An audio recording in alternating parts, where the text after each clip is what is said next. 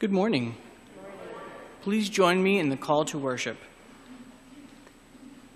In a world that oppresses the most vulnerable, praise God who watches over the outcast and stranger. In a world where food is wasted while others live in famine, Praise God who provides enough food for all. In a world where it can be hard to remain hopeful,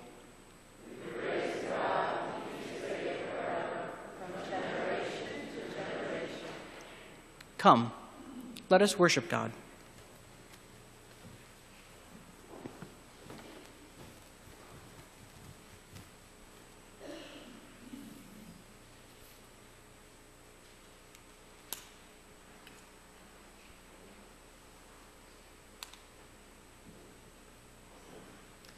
As we light our peace lamp, I invite us to join our hearts together in prayer. Loving God, we come to you once again this day. We humbly come to you once again this day, and we pray for peace. We pray for peace in our very souls.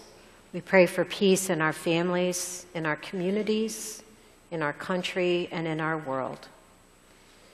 In a world that is turbulent, violent at times, there is still goodness, God, and all the goodness comes from you. So God, we ask that that goodness would permeate the hearts and the minds of our leaders all around the world, that they would begin to look at an alternative way of peace, that way of you, the peace that the world cannot understand. We pray for all those who are fighting for peace. We especially lift up those in the 10th Mountain Division, our brothers and sisters, as our neighbors and friends. We lift their families to you, God, and we pray together that there would be a day when loved ones would come home and they would never have to be deployed again, because because war would be a thing of the past. But for now, in this in-between time, God, we ask that you would continue to bring your peace to this world. And we pray it all in the name of your Son, the Prince of Peace, Jesus the Christ. Amen. May the peace of Christ be with you. And also with you. Let us offer one another signs of peace. Good morning. Peace be with you. Peace be with you.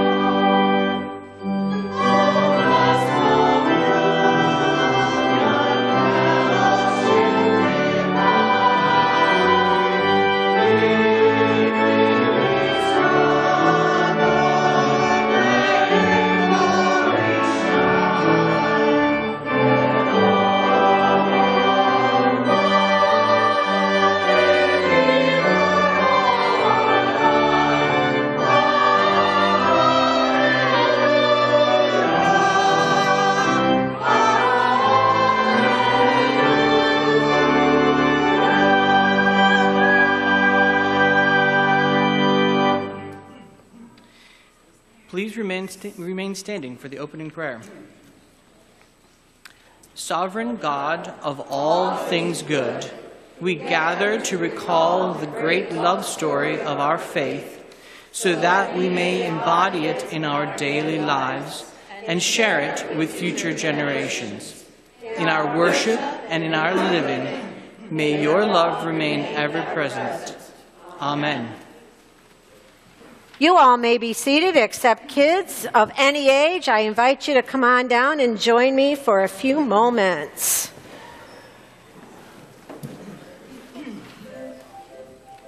All right, in a circle.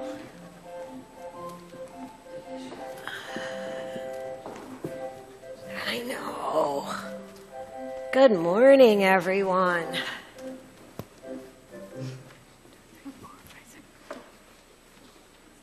Gerald, I think we're good. We have one thing before we start this morning. A couple weeks ago, do you remember when the firemen came to church and we had Fire Prevention Week? Well, Mr. Jerry has something for us to remember that. They are some coloring books. Yeah, so I want you all to take one of those, and we are thankful for Jerry. He was the one that got the whole thing going with Fire Prevention Week. Talked to Mr. Bill, and we got all the firemen, and so let's thank Mr. Jerry, okay? So thank you. Okay, now you have to keep them closed till after worship today, okay? Because we don't want them for Sunday school. Now, oh, you don't have Sunday school. Well, then you have to talk to your parents about when you can open them, okay? All right, so question. What do I have in my hand? A quarter. So what is on, let's see, what is on this side? George Washington. So what else do we call that side of the coin? Heads. So this would be, okay, which one is more important, heads or tails? Heads. Why? Because of George Washington. All right, but, well, you know what they do in a football game or something? They toss the coin, right, to see who goes first? Well, what happens if the team called tails and it came up tails? No, that means they do go first, which means tails would be the more important side of the coin, right? We're not talking about, like, cat tails or puppy tails. We're just talking about two sides of the coin. So I guess it's your perspective. Same thing, heads or tails. You can toss a penny. I would prefer you not toss me as a penny. Ha, ha, ha. Oh, that was so bad, I know. Okay, so the perspective is both sides are important, right? Well, Jesus, in our lesson that we are going to hear today, there was a religious leader that asked Jesus, out of all the commandments, which one was the most important? Well, Jesus gave two. Because they were just like this coin, they were both important. The first one was all about loving God with your heart, your soul, your mind, and your strength. And the other was about loving your neighbor and being kind. Yes, Olivia? What about Canadian money? Well, you can flip it. You know, the Queen's head is on one side. I'm sure she wouldn't mind having, you know, the coin flipped. And if it's a loonie, there's a loonie on the other side, and that would be the tail side. And if it's a toonie, then it's a toonie. But the more important thing, Olivia, and I do appreciate that you're talking about Canadian money, and we can talk about pound sterling, and we can talk about euros and all those things. But the most important thing is that Jesus said that both sides were important, that loving God and loving others are both of the same importance. You can't love one and not the other because they're both fit together. Does that make sense kind of to you guys? Okay, does that make sense out there? Please say yes. Yes. Okay, good. So let's pray. God, we give you thanks for today, and we do give you thanks that out of all the rules, all those 600 rules in the Old Testament, you said that there were 2 that were forever linked together, that was to love you with everything and love our neighbor in kind. So as we go through this week, God, may we do that, love our neighbor and love you. And we give you thanks in Jesus' name. Amen. You guys can go back to your seats, and thanks for coming up this morning. And Leah May is going to come up because she has something very important to talk about.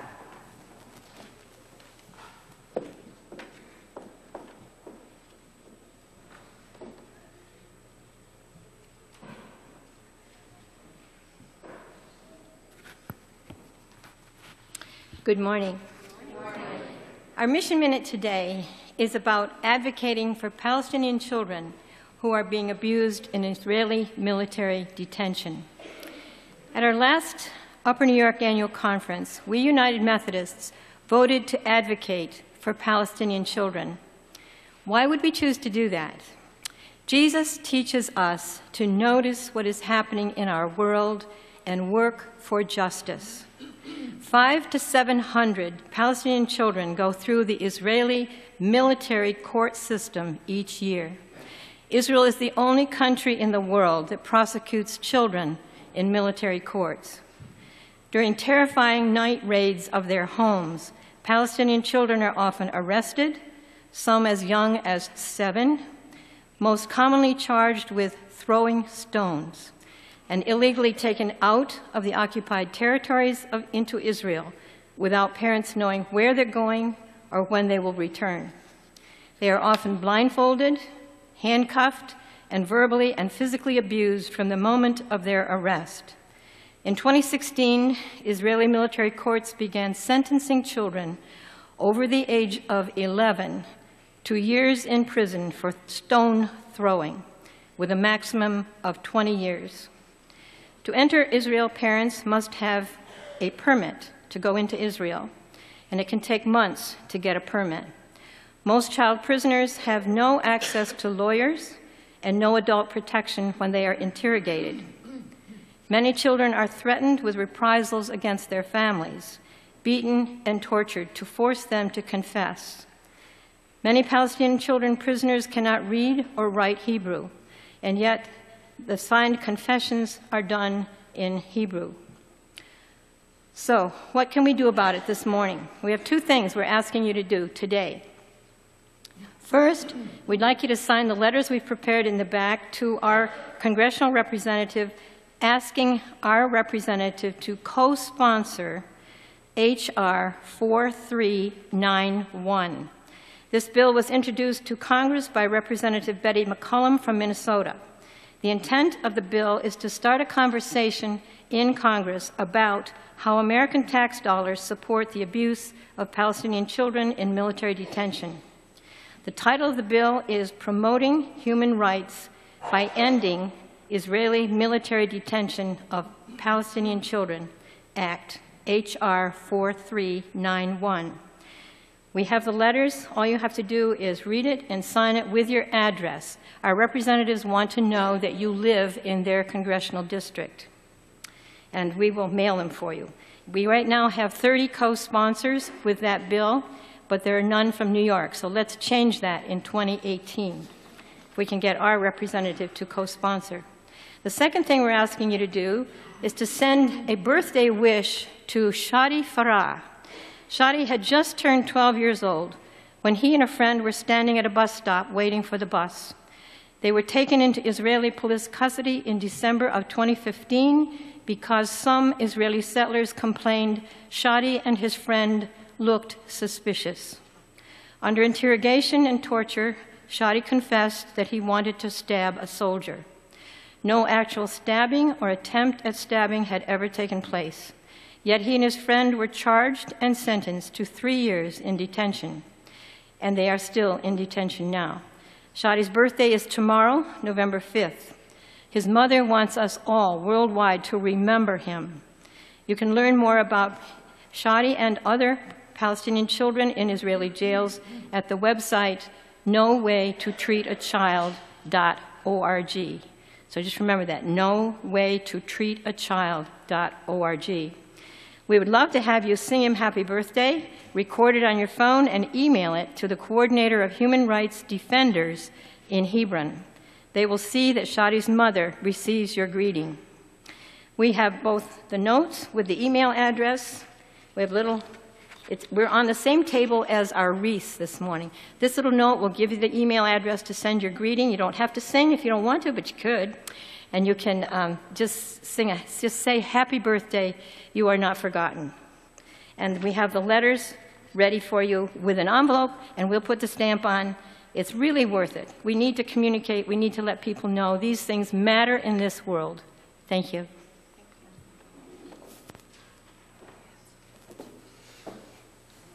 Thank you, Leah May. And there's one more thing we can do. We can pray. We need to pray because that's how hearts get changed, is by prayer. And we do come to a time in our service where we do have opportunity to share with each other joys and concerns and God sightings. We've already had one God sighting, the gift of the candle lighters from our brothers and sisters in Bethany, which was an absolute joy for us. And we need to continue to pray for the folks who once worshipped at Bethany. Other joys, concerns? Jane. Hi. Thank you all for praying for my brother Tom.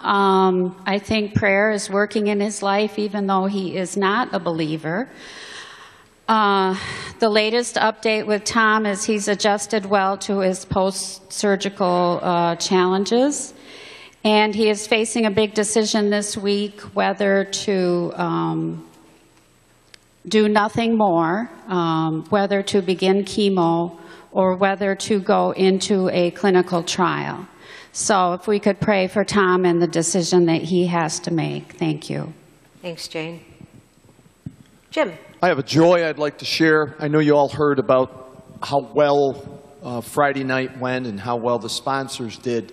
But for me, it was watching this whole process happen and how so many of you came together to do baked goods for the bake sale or to bake pies or to help setting up. And then for those of you who came and attended on Friday night, it's just the Spirit keeps being more abundant as opposed to scarce. So for me, it was a great joy to watch the whole thing happen and to be part of Friday night. So should all thank God and thank yourselves. Yeah.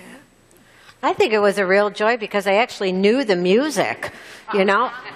I don't know the music these days, so. For those of you who don't know, my husband just recently deployed again. We just kind of kept it on the down low because the kids and everybody were having a rough time. But I just want to thank everybody for checking in and for being so supportive. It's been a real blessing to have everybody in our lives here, so thank you. Great. Others? Pam. Well, I know you just, does this sound? Oh. On behalf of the shepherds and the shepherdesses, I thank you so much for that gift of the two matching, shortened candle lighters. You saw how easy it was for the children, much easier than the big clunky one we had. And Deb doesn't have to order any. We put in a petition for that.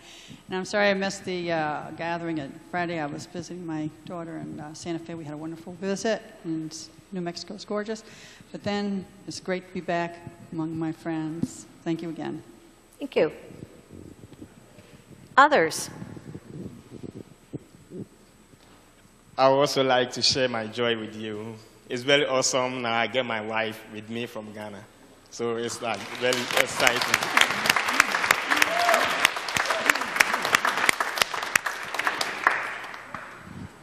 Others, joys, concerns, prayer requests.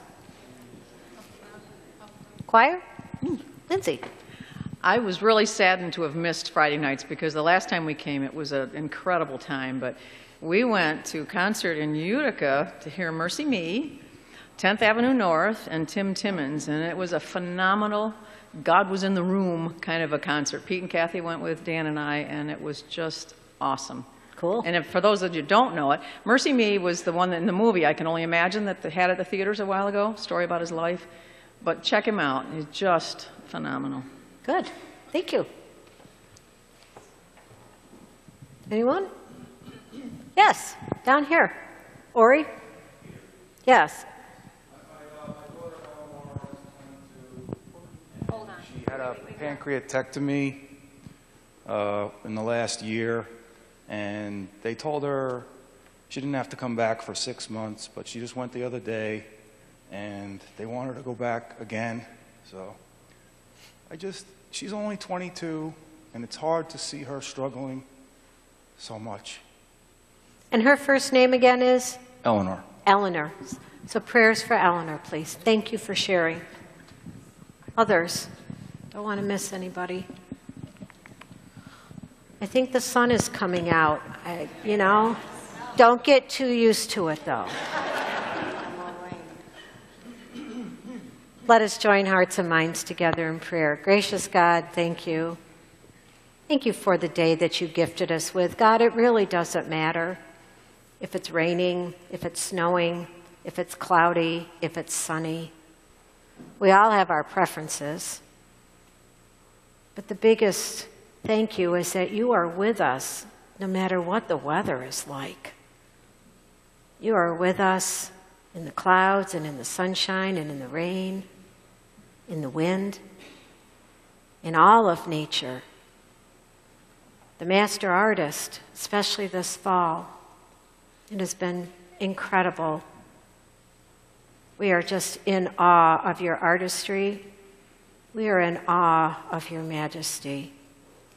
So we stop and we give you thanks.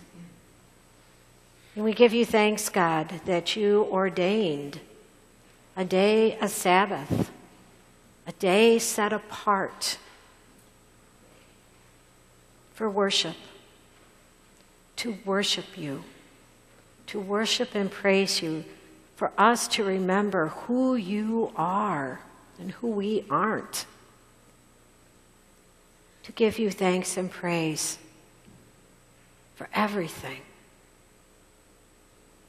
We thank you that you have gathered us under this roof to hear your word proclaimed in testimony, in song, in scripture, in sermon. And then again, as we leave this place of sanctuary, we go back into the world that you created to bring the good news of your Son, our Savior Jesus, to friend and stranger alike. Doesn't get any better than that, God, and we give you thanks for that.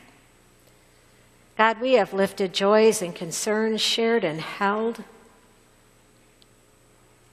We are thankful for the good days, and we are thankful that in the days where we struggle, you walk beside us, you hold us ever so close.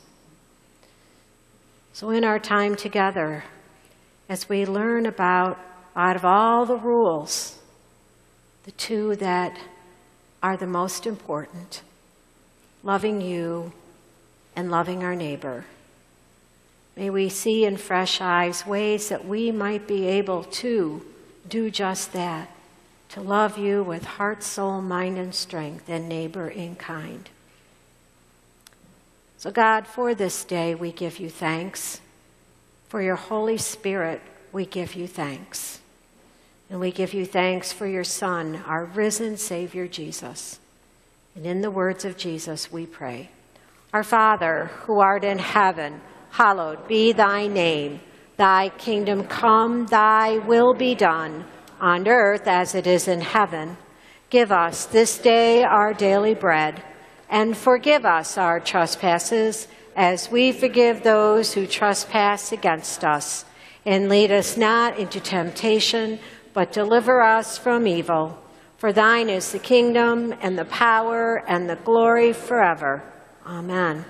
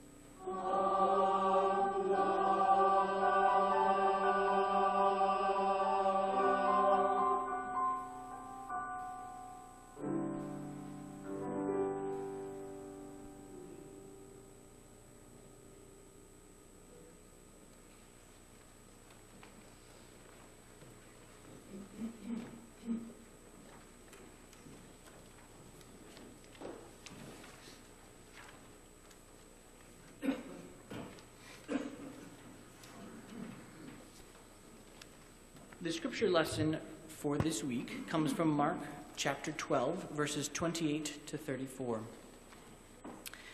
Just for a little context, we start in the middle of a section where some of the scribes were questioning Jesus. And one of the scribes came up and heard them disputing with one another, and seeing that he answered them well, he asked him, "Which commandment is the first of all?" Jesus answered, "The first is, 'Hear, O Israel, the Lord our God, the Lord is one, and you shall love the Lord your God with all your heart, and with all your soul, and with all your mind, and with all your strength. The second is this, you shall love your neighbor as yourself. There is no other commandment greater than these.'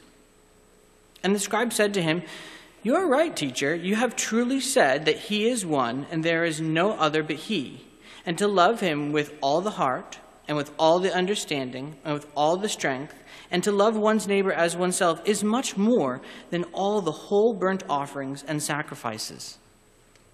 And when Jesus said that he had answered wisely, he said to him, 'You are not far from the kingdom of God.' And after that, no one dared to ask him any question." This is the word of the Lord. Thanks be to God. I invite us to be in a spirit of prayer. Loving God, we give you thanks once again for this day and time together. We thank you for your Holy Spirit. God, I ask the Holy Spirit would come upon these words, transform them if necessary, transform our hearts to receive the word that you have for us today, and then so empower us as we leave this place that we will be empowered to share the good news of your Son, our risen Savior, Jesus. And it is in Jesus' name we pray. Amen. There's Dave Simmons. Dave Simmons, your article about me in the newsletter has caused a lot of questions. Okay. The biggest question is, what does your license plate really mean? Out of all the questions, that's the biggest one. What does your license plate mean?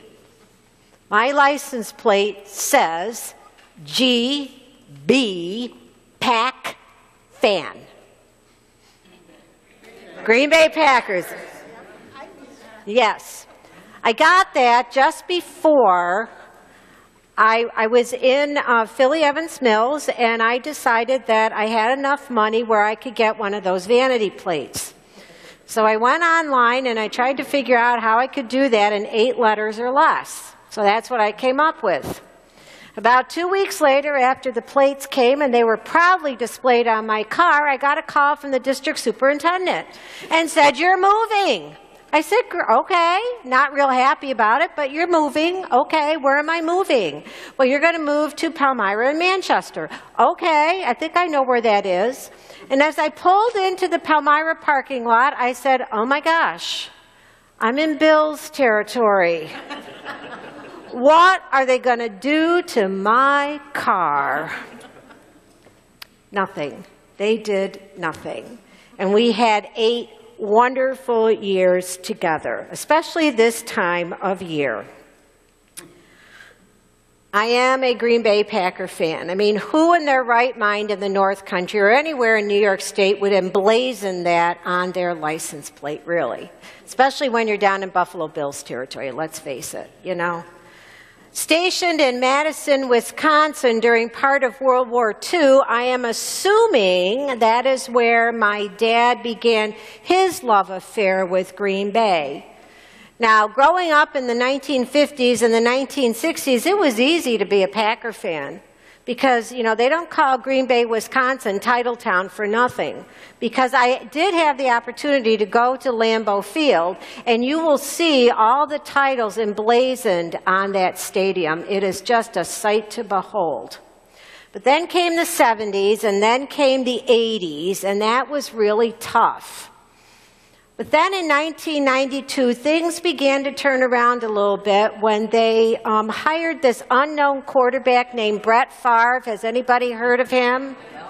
Well, things kind of turned around then. I always joke with my father when he was alive that he was more interested in Super Bowl I than my birthday, because they coincided on the same day, January 15th, 1967. On my 15th birthday, Dad watched Super Bowl I think. I don't remember, and neither did he. But I have successfully gotten that bug for Green Bay, and I have successfully passed that along to both my grandchildren and my grandchildren. And we wear our colors proudly, whether we win, where's Martha, or whether we lose. We'll find out Monday morning, won't we? Yes, we will. Football is a complicated game with rule changes that I have to say I don't understand all the time. Then there's all that high-tech gizmo stuff. Drones now, they can scoot down and take pictures right on the field. And little did I know, quarterbacks have radios inside their helmets, you know, to get their plays and everything. And I thought, what happened to the good old days? You know, the good old days where they made it up on the fly, you know, like Bart Starr at the Ice Bowl. I mean, what happened to that, you know? I just don't understand that. And if you go to a game, you see all the jumbotrons, and you feel like you're on, you know, the 50-yard line front and center. And if you're at home, we get the advantage of that school bus yellow line, you know, down the middle so we can tell where all the, you know, the first downs are. But the object of the game, even after all of this stuff, the object of the game has not changed at all. One team tries to make forward progress toward the opponent's goal line. Jesus was in Jerusalem for the final time. The palms waved as Jesus triumphantly entered Jerusalem, now gathered dust on the ground. Shouts of Hosanna, blessed is the one who comes in the name of the Lord, were but a distant memory. Now Jesus faced the scribes, the Pharisees, and the religious leaders in a match that rivals last year's Super Bowl. The goal of the religious community was to trap Jesus, to get him to say something that showed he was out of bounds so that they could arrest him. They started, and if you want to keep this football theme going, they started on their own 20-yard line and threw Jesus the question, is it right to pay taxes to Caesar or not? Should we pay them or shouldn't we? Well, Jesus saw through their play, reminding them to get to Caesar what belongs to Caesar and give to God what belongs to God.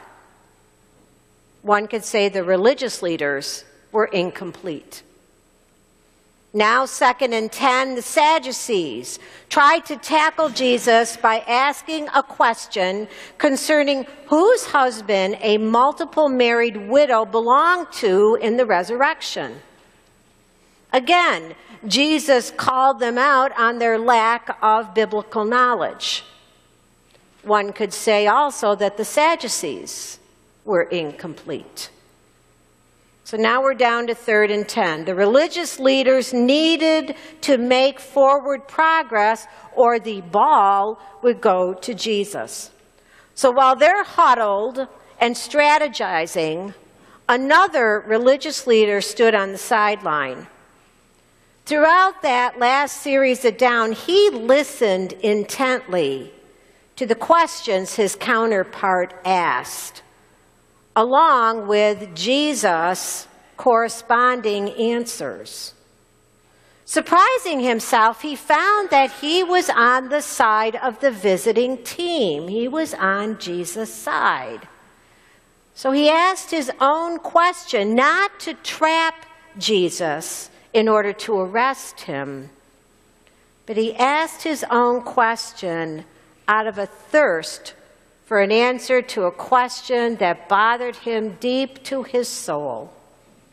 He said, of all the commandments, Which one is most important? So, time out. It would be good to understand that the Old Testament consisted of over 600 laws, rules, and regulations, and each one established to help God's people live in relationship with God and others. The religious leader asked Jesus what appeared on the surface a trick question.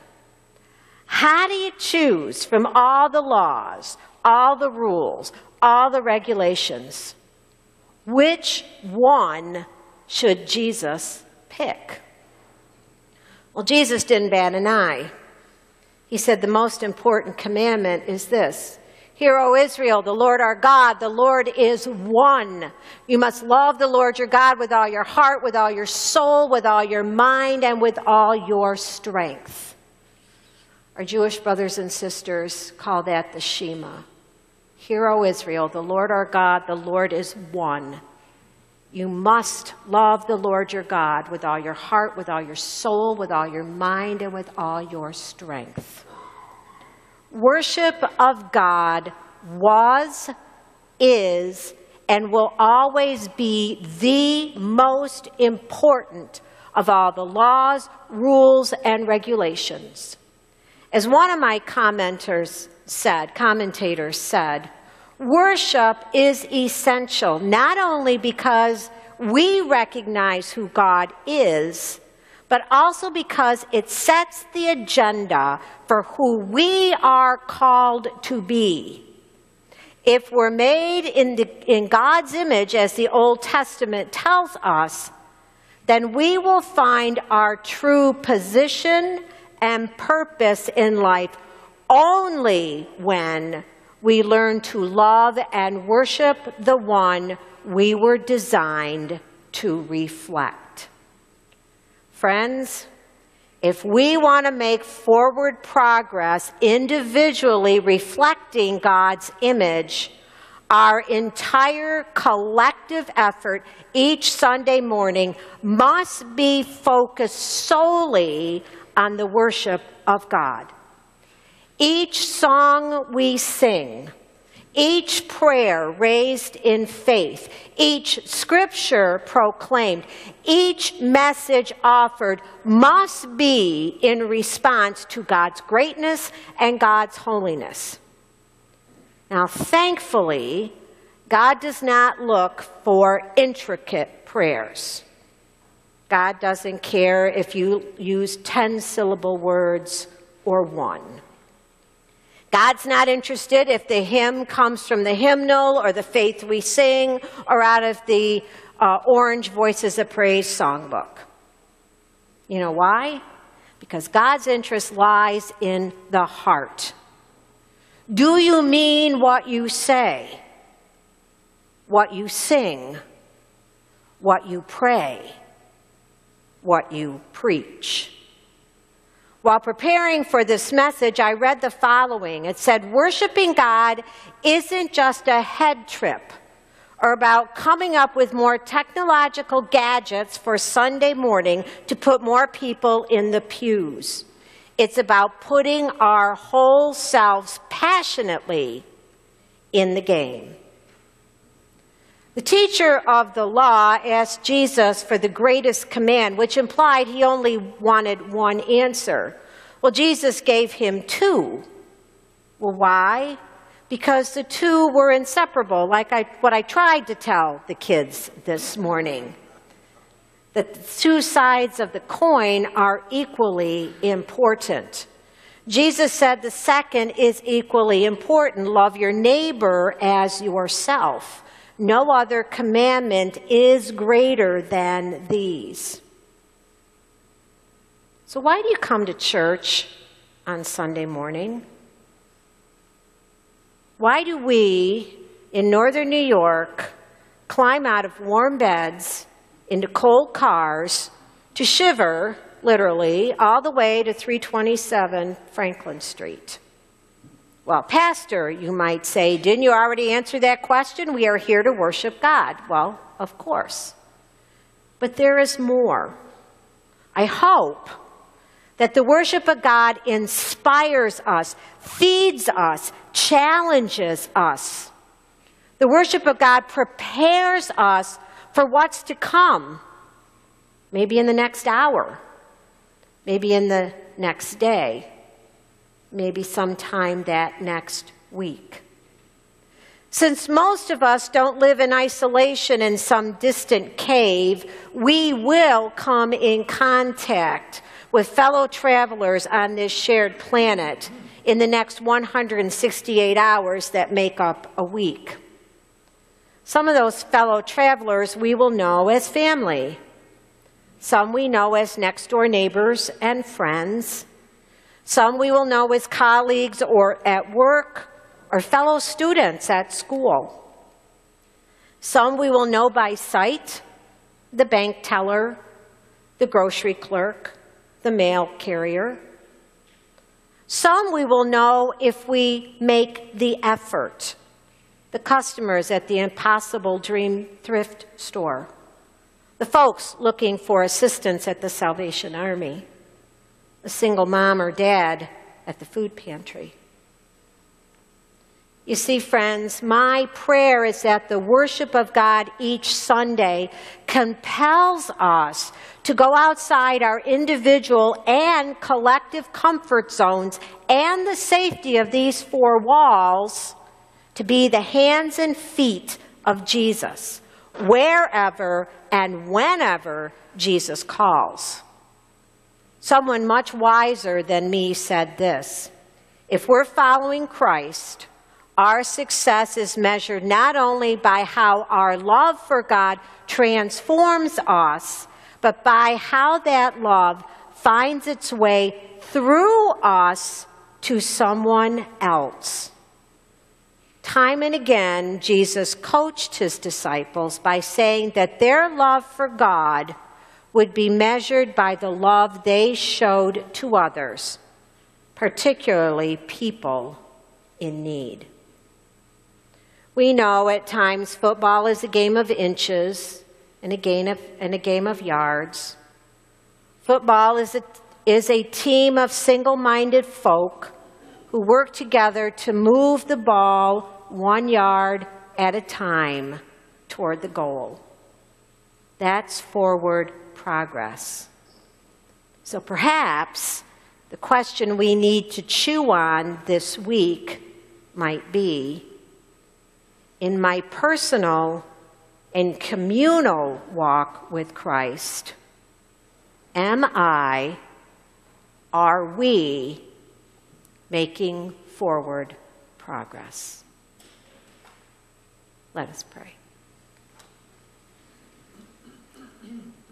Gracious God, Holy One, so much thanks and praise to you. May we chew on your words this week. May we recall the Shema every day. Hear, O Israel, the Lord our God, the Lord is one. May we love you with all our heart, soul, mind, strength, and neighbor in kind. Amen. As we prepare ourselves for communion this morning, I invite us to remain seated as we sing From the Faith We Sing, number 2254.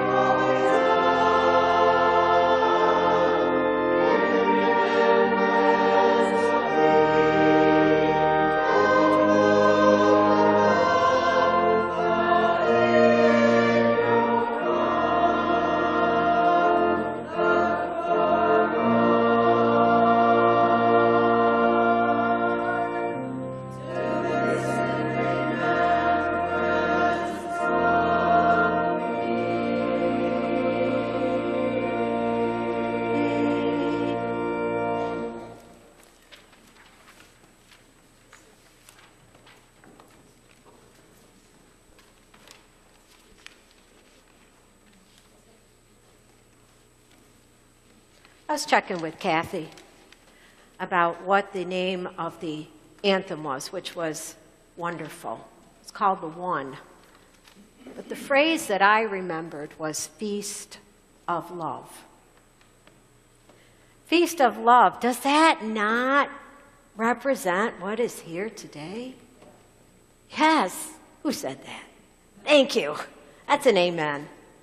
It is a feast of love because it was love. Love that God had for us that brought Jesus to earth. That brought Jesus fully divine and fully human at the same time. To understand all the struggles that we imperfect people have. Feast of love. That on the night that he gave himself for us, he took something so common from table that everybody would understand. Because no matter what ethnicity, what country you're from, bread is the common denominator. It might not look like this. This is Altieri's Italian bread. I don't know. Where's Olivia? I don't know if it's up in Canada yet or not. But bread is the common denominator, which means Jesus is the common denominator. And he took the bread and he gave thanks to God. And he broke the bread and he gave it to his friends. He said, take and eat. This is my body given for you. And every time you do this, remember me.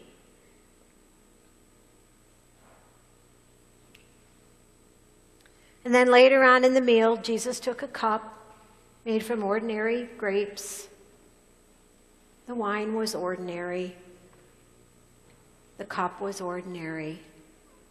But when he gave thanks to God, that whole thing became extraordinary. And then, you know, this is my favorite part. He gave it to each person that was there. Every single person was offered this cup, which meant Judas was offered the cup. Meant Peter, the one who denied, was offered the cup. Meant Thomas was offered the cup. And John and everybody else. And they talk about it wasn't just Jesus 12 that was there, that there were others gathered in that upstairs room, even women. Women were offered the cup as well. No one was denied access to the cup. No one is denied access to Jesus.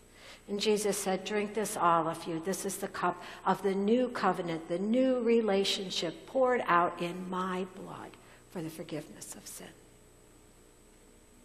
Let us pray. Holy and gracious God, we give you thanks and praise for this day and this time together. We thank you for your Holy Spirit. And we pray and ask that the Spirit would come down upon us once again and on these gifts of bread and cup. Make them be for us the body, the blood of Christ, so that we may be for your world the body of Christ, redeemed by his blood. And by your Spirit, God, make us one in Christ and one with each other and one in ministry to your entire world until Christ comes back and we feast at his heavenly banquet. Through your Son, our risen Savior, Jesus, we offer honor and glory now and forever. Amen. Today we are going to have communion by intinction. It's a fancy term, isn't it? It just means that at the usher's directions, if you are able, you will come down and you will be offered, you will take a piece of bread from the common loaf and you will be able to dip it in the juice. And I'll be standing over on the side if you want to pray with me, or you're always welcome to pray at the rail. Now you will also notice that the offering plates are there. You don't have to pay to come down here. That's not what we are all about. We are about offering ourselves and our gifts to God and being thankful when we come to have the bread and the cup. So you are welcome, and I know my finance team always gets nervous when I tell them that it is strictly voluntary, but that offering is between you and God, because our offerings are a part of our worship and praise of God. So at this time, I would invite the communion servers to come on down, and I would be privileged to serve you first.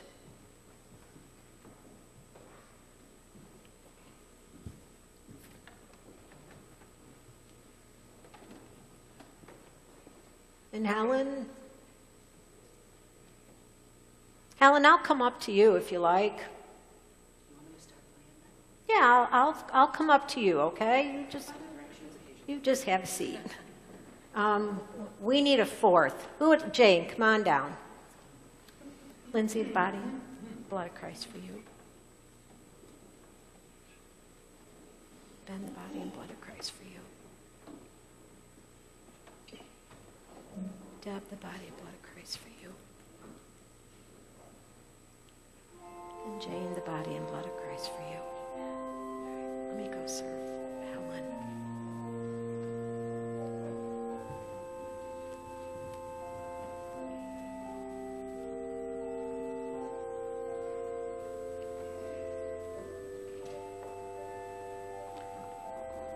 Body and blood of Christ for you, Helen.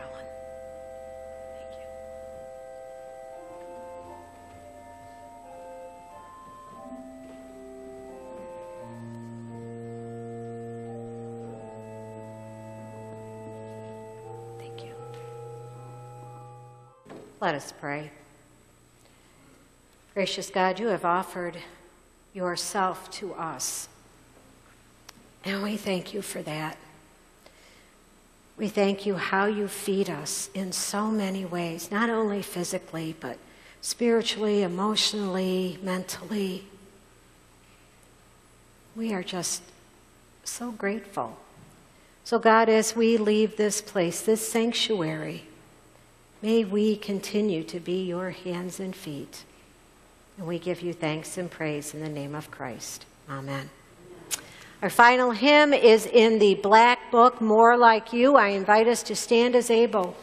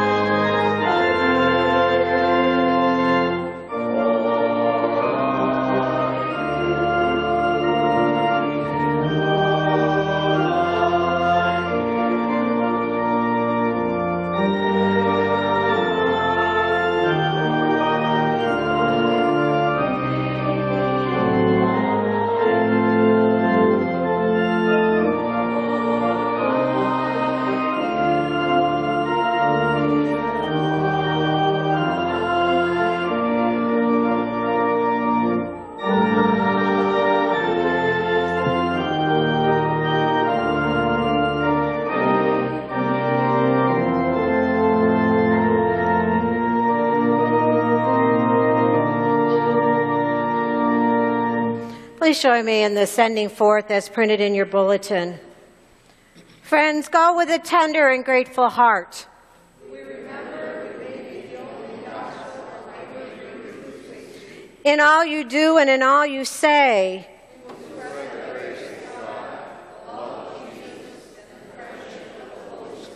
you are blessed by the grace, love, and friendship of our Creator. We now go to be a blessing in the world. Amen. You may be seated.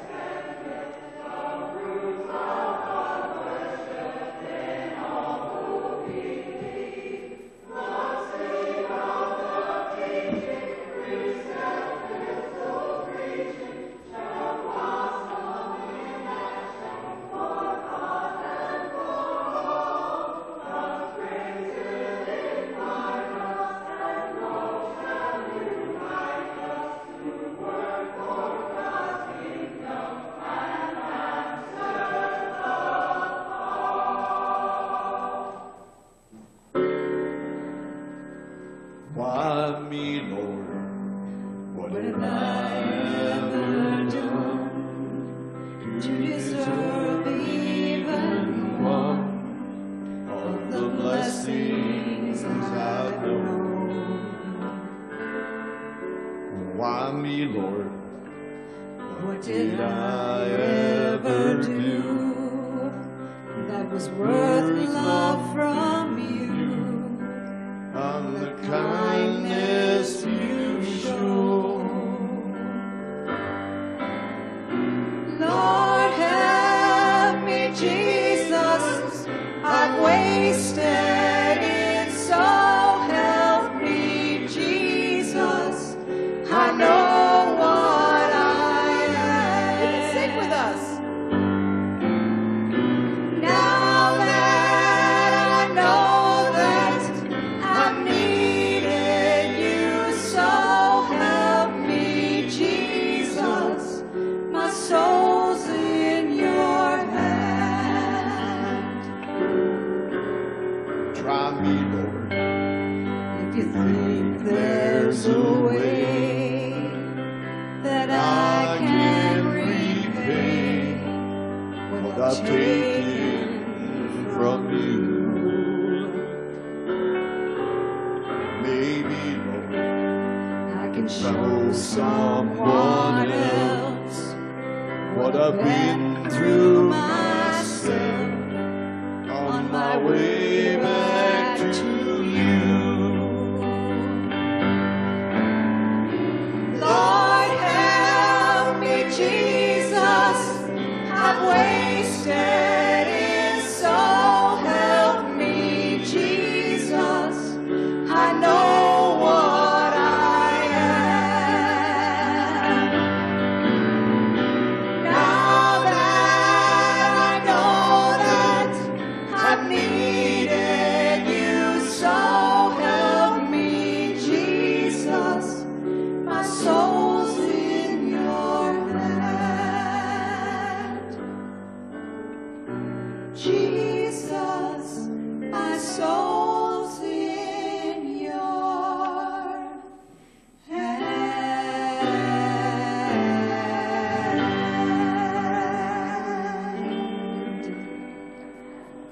And renewed by the Spirit, we depart to serve.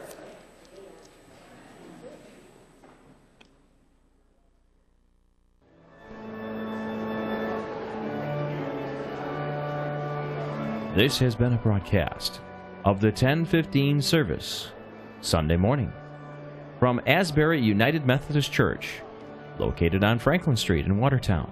Asbury United Methodist Church.